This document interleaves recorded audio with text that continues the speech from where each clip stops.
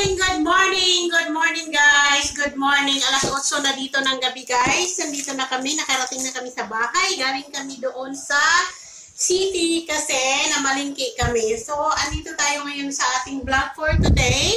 Papakita ko sa inyo guys at i-share ko sa inyo kung magkano nga ba yung expenses sa isang linggo dito sa Australia. Kung magkano ang aabutin sa ating isang linggong pamamalengke. So, ito ngayon guys, ang mga nabili namin doon sa city. Papakita ko sa inyo guys kung ano itong aming mga nabili na good for 1 week. So, i-share ko sa inyo guys yung aking mga pinamili. So, ito ngayon guys yung mga nabili ko. Meron akong 2 loaf na bread. Good for 1 week yan. Meron ako ditong pie. Ito ay 5 peraso. Tag $1.49. Yan, nakasave tayo. So, bumili tayo ng 5. Ito naman is $3, yung isang ganitong isang loaf. Ito naman nakasale siya, $1.99. At meron tayong nabiling siumay, guys. Ang siumay natin is $2.99. So, 2 yung binili natin. Good for 1 week. Pero, alam ko di mauubos yan, guys. Ito namang ating cheese. Ito ay $4. Yung noodles, guys, hindi ko talaga winawala yung noodles. Kasi minsan tamad ako magluto. So, itong noodles na to ay 65 cents. 65 cents. At syempre, guys, galing kami ng Asian market. Bumili din ako ng lason. Itong lason na ito, ang magic sarap na hindi nawawala sa aking rice. Kasi lagi ako nagluluto ng rice. Kasi yung hobby ko ay hindi nakain ng plain rice. So, kailangan kong magluto ng rice. So, ito ngayon yung aking secret ingredients na masarap yung ating rice. At hinahaluan ko siya ng gulay, yung rice, para sumarap at chicken. So, bumili ako ng grahams.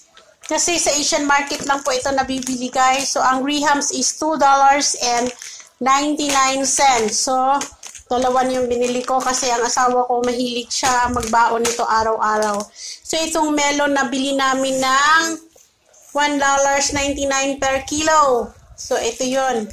So, bumili din ako ng talbos ng kamuti, guys. Tingnan nyo ang taba ng talbos ng kamuti. Yan. Paborito ko kasi itong talbos ng kamuti. Ito ay $1.69. At itong kamatis sa Asian market is $2. Ito naman ay 99 cents sa pipino. Ito ay mura lang yung lettuce. Nabili ko is $1.49. Bumili ako ng payong, guys, kasi hindi uso ang payong dito. Laging nababasa sa ulan pag kaya bumili ako ng payong.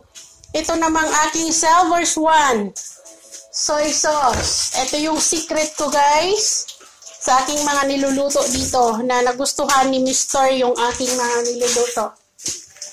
Etong sardinas ko, guys, walang sardinas na mabibili dito sa Australia. So, itong sardinas na to, made in Australia, tag 65 cents. 65 cents ang isa. So, bumili ako ng 4. Para sa akin lang, guys, kasi yung asawa ko hindi nakain yan. Eto namang sabon. At itong kape. Itong kape ko, guys, is nakasale siya.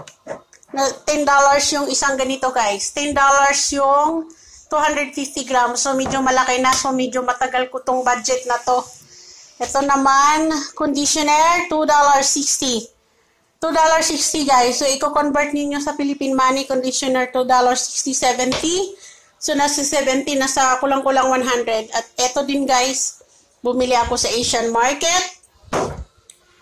Itong aking Shards Wonder sa panglaba, hindi nawawala yan. At itong asawa ko ay binilhan ako lagi ng ganito kasi nangangarap siyang pumayat ako kasi nga may diet, right? So, binilhan niya ako niyan. At saka ito. So, yan yung mga nabili natin, guys. At dito pa, guys, meron tayong mga meat. Itong mga meat natin, guys, itong bacon na to, yung roast beef na to is $1.80. Itong chicken breast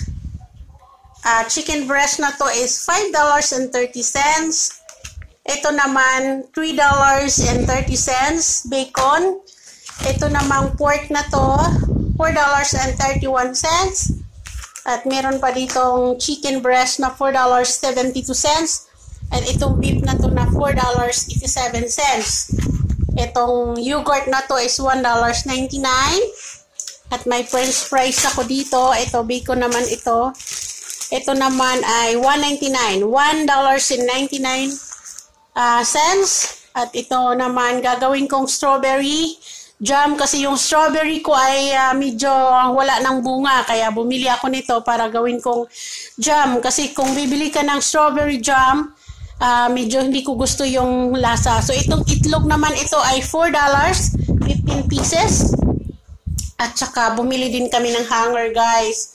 50 cents. So, kalain mo yan, 50 cents lang yung hanger. Napakamura. At saka, itong mga ganito, guys, bumili ako kasi mag-work na rin ako. Kailangan ko ng mga baunan. So, $1.99. Itong spatula is $2.99.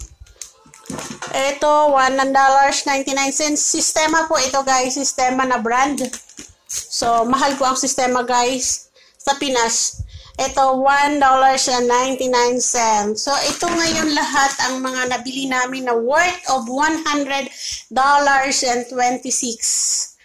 Ito ngayon lahat ang nabili namin, guys. So, di ko alam kung maubos namin yan sa isang linggo kasi kami lang namang dalawa. Pero yung asawa ko mahilig talagang bumili, guys. Kasi yung ref ko, puno pa. Ayan, oh. Ayan, puno pa siya. Ayan. Dami ko pang stocks. Pero yung asawa ko mahilig bumili. Ayan. Puno pa yung ref ko. Ayan. Saan ko kaya isisiksik yan? Di ko alam kung saan ko siksik to ngayon, guys. So,